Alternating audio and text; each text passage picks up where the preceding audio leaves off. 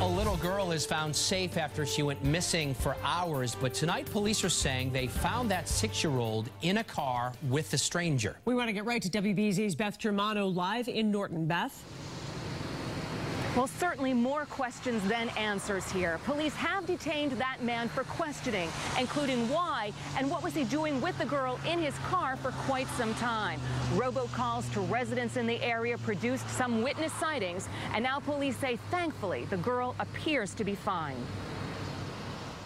The 6-year-old girl reunited with her parents at the Norton police station. But now police are questioning a man who was found with the girl in his car about a quarter mile from her home. We received two credible reports of a child talking to a black male in a black vehicle in the area of 792 Foundry Street. Her parents reported her missing late this morning after she apparently walked away, and canine units scoured the area near her Norton home.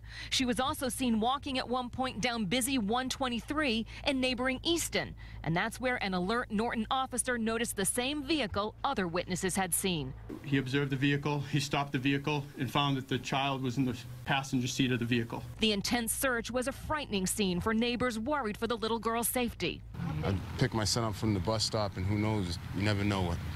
You gotta watch out for your kids. Police say they don't know the man's intentions, but he would have been with her for nearly 3 hours. But it certainly is heart-wrenching when a child is missing, and then you have two reports that, you know, she was last seen at this place and she's no longer around.